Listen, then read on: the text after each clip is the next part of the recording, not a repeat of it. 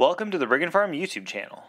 This video is an update of our sick kitten that will show you how she is on days 9 through 21.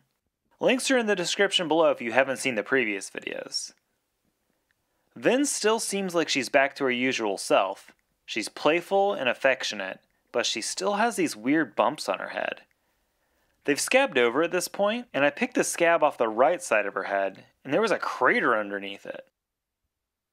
Ashley applied some antibiotic ointment to prevent infection. 16 days after she began showing symptoms, we decided to let her out of the house and reunite her with her brother Elland. We put some more ointment on both bumps before taking her outside. These siblings are back together again. Vin seemed a little disoriented at first, but some butt sniffing cleared up that confusion.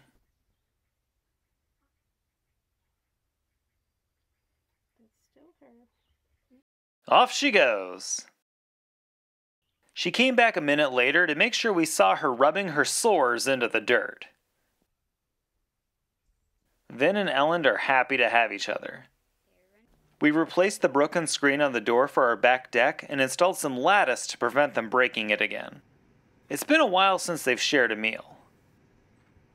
3 weeks into this mystery illness and Vin's bumps look like horns. The scabs are growing longer and it's a little disturbing. We'll make sure to post another update in a week or two. Thanks for watching.